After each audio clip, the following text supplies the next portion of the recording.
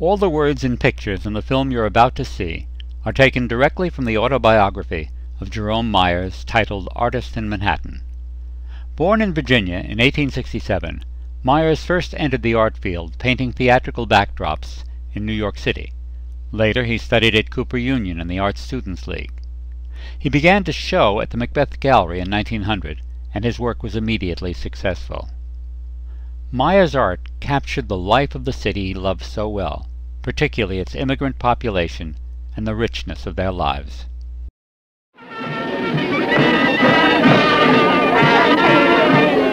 Caught in an immense swirl of people at a fiesta in New York's East Side, I remember standing with my back against a stable door. The street was ablaze with festoons of colored lights. The street shrine gloriously outlined against the night sky. I saw two angels suspended on ropes worked by half-naked figures on opposite sides of the street. Seeming to fly through the air above, they were throwing flowers down on the uplifted faces.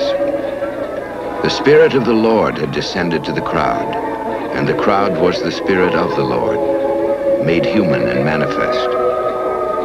Yet in this surging crowd were politicians smoking black cigars, subway laborers whose bare breasts gleamed with sweat, mothers whose antique faces stood carved in the electric light, and happy children with ruffled dresses gay with the colors of the rainbow, their voices in song. With music and fireworks, the angels above threw down their little gifts, and the angels below marched solemnly past my stable door.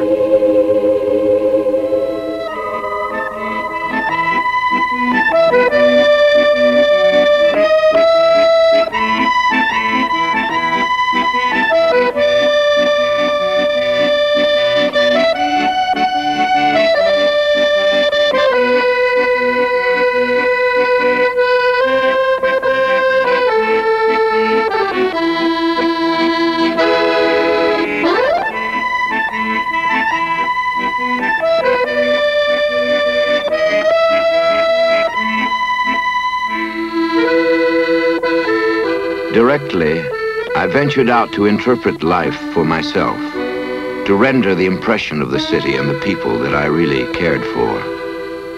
With a pencil, at first timid and faltering, I adapted my line to what I saw. Then, gradually becoming more assured, my line began automatically to react to my feeling.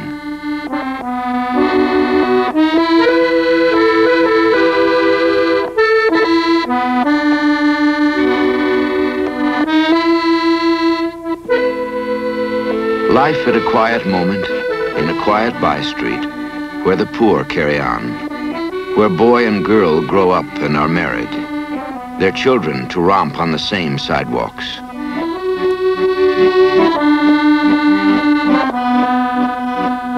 It is not for me to say that conditions are not better in the beautified and modern New York of today. Yet I feel that the free play of children is more rare, and I know that picturesque types are seen less often. Up goes the flying tambourine, gaily a Sicilian melody is ground out by the organ. The art of music is ground out for the hearts of people at their everyday tasks, for the children who are always responsive to this colorful, tuneful feast. In this way, along the curbstones of New York, the children are brought up on the operas of Verdi, as well as on the popular tunes they can dance to. The curb was a market of constant barter, and in the early morning the rush was on.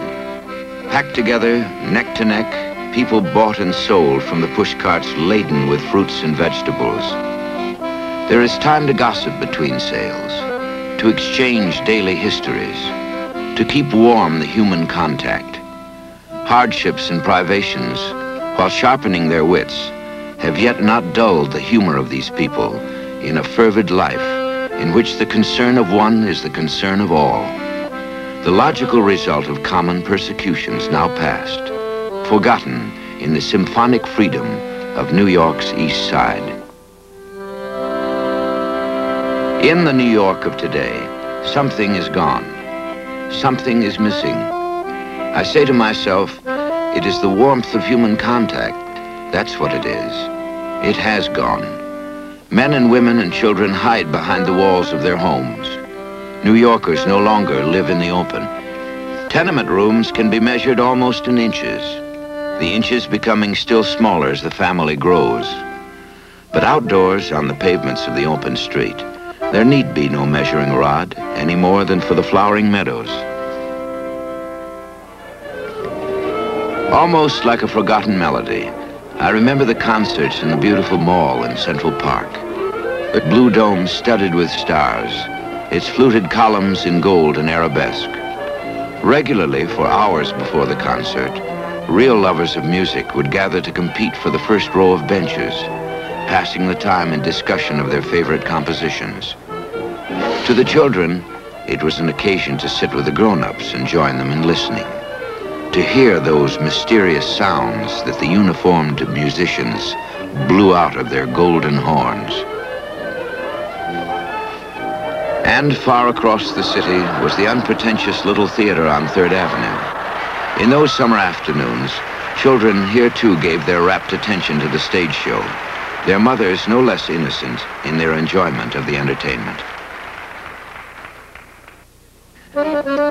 In those days, before the river highways had nibbled away the picturesque fringe of city life, with its miles of tenements throbbing with life, the docks were swimming holes, where the kids of the neighborhood enjoyed the swell from the excursion boats on their way to Providence, Rhode Island.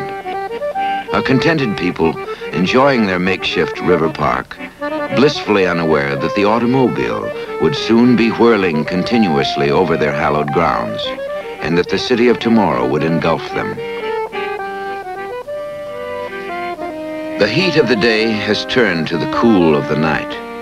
The ocean breezes sift through the bay around the wide curve of the East River, passing over the recumbent forms, East Side forms, men, women, and children, whole families asleep in this vast earthen penthouse of the poor.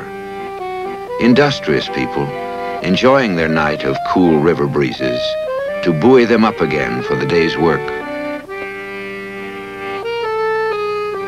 These types are not to be judged too hastily. There is repose in this solitude, a solitude on the edge of great Manhattan. Watching this muted drama of the night, I thought of these lives as I had observed them in their daily rounds. Now looking back at those years, so much has changed, so much has passed, never to return.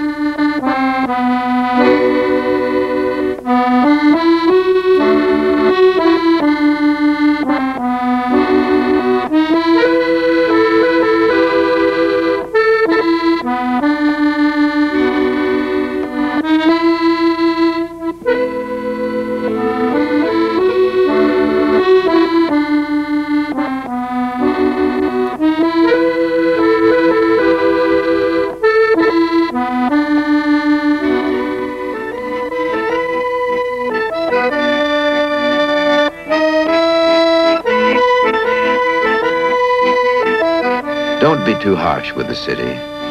Don't say it's just rows of concrete chimneys with windows in them. Put down how I still love New York. It still has charm.